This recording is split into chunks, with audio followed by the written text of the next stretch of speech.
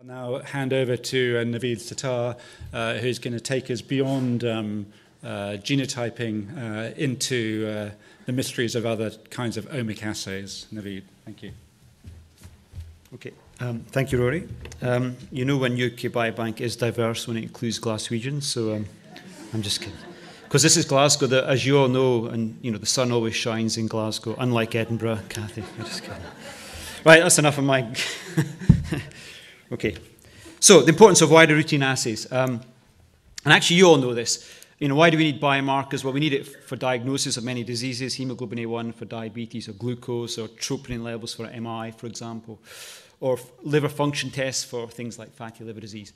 And we have, you know, sort of risk scores. We have risk scores for cardiovascular disease, which is decent, but it could be improved. We have risk scores for diabetes, which is excellent. It doesn't require any biomarkers, actually. Not any blood-based biomarkers. We would like better risk scores for things like dementia and NASH. So those are the kind of things we want to move forward to. We also need biomarkers, obviously, to particularly linked to genetics, and you're going to probably hear a bit more about that, to identify causal pathways. And of course, if there are biomarkers that help us determine who will or will not better respond to particular therapy, that also is an advantage. So that's the kind of reasons, and you all know this, it's not rocket science. So, this is probably, if you haven't seen this, these are the biomarkers that are now due out in the next couple of months, Naomi, I would say. Yeah. So they're all measured. They're with Naomi on her desk. And not physically. So all of these on all 500,000 participants are due out in the next couple of months. So they're markers in the liver, which, you know, the common liver function test we measure in the hospital every day. Kidney function measures, including some novel things like cystatin C, which isn't that common in routine practice, but you know, it's certainly got some credibility. Bone and joint disease, diabetes, hemoglobin A1 and glucose, cardiovascular, so the lipids. There's a nice paper on Lp(a) that's come out, which Adam and I contributed to, which is will make this kind of interesting as well. And also linked to cancer, but these are not just cancer linked, you know, sex hormones, IGF-1, SHBG, maybe linked to a variety of different diseases, but they're all coming out.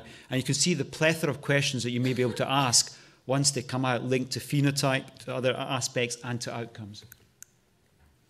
The two that we wanted to get in first place, which were not there, were the cardiac biomarkers, NT-proBNP and troponin, and I'm leading an application which we hope will go in September, but there's some logistics to try and measure these also in all 500,000. I think they will be a fantastic addition to the platform. I'll just give you one data slide. This is a paper that led by Emanuela D'Angelatino and John Dinesh and myself and colleagues with multiple cohorts, but comparing top third, bottom third for cardiovascular outcomes and using HDL as kind of the benchmark. So HDL certainly improves coronary heart disease, but if you segue that into fatal, non-fatal, well, NT-proBNP is a stronger marker for fatal disease than is HDL, whereas HDL is better for non-fatal disease. And of course, NT-proBNP is a much stronger marker for heart failure, which you would all recognize, and for many of the stroke outcomes because it is linked to hypertension. So it's something we want to also add, and we're working towards that. Infectious diseases, the slides that Naomi sent me, is an application that's gone in based on lots of pilot work, and you can, you know, you can pick your favorite pathogen. I'm not going to go through them, but the application's gone in to, I think I'll show you, it's on the next slide, but a whole range of pathogens hopefully will be measured in the next few years. Yeah. Here it is. So the method is based on Luminex, bespoke panel, small sample volume, automatable panel. It's based on a collaboration with German Cancer Research Centre, and there's been a validation of the assays with the pilots done on 10,000 UK Biobank samples. The timeline, if it gets funded, is 3 years to measure all 500,000 people, again, in the UK laboratory, subject to particular funding. So that would also be a fantastic addition to the UK Biobank. Last two slides then, and then of course we come to the omics, and we're going to hear 3 talks covering some of these aspects. So there's many more platforms, as you know, out there that measure a whole range of the kind of biological flow of data and information. Epigenomics we're going to hear about. We're going to hear about, I think, proteomics and metabolomics, or some aspects of these. And then once you've had those 3 talks, I'll invite the speakers up. We can have some questions from you guys in terms of, you know, particular aspects to this as well. So, summary. Biomarkers galore, more opportunities, but huge challenges ahead.